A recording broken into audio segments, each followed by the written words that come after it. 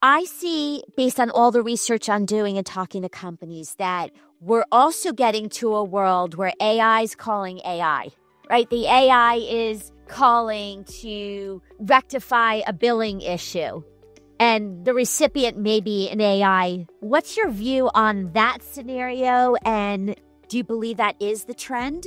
Yeah, absolutely. Actually, really funny example on a lot of our client calls. I'd say in the past couple of weeks, I realized that our AI meeting note takers, both from our side as well as for clients, they show up to these calls, Zoom, and there's actually more AIs on the call than there are humans.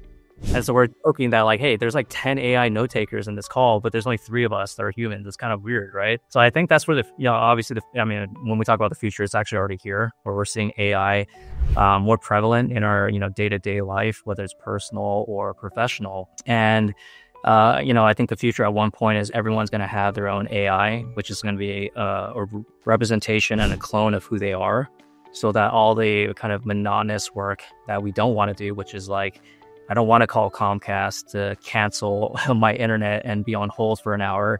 Why don't I get my AI to actually call and wait on hold and click through the IVR buttons and so on and so forth and go handle that for me? And, we make this joke internally, but at some point, kind of like in the movies where, I'll get my guy to talk to your guy, we'll get something done, right?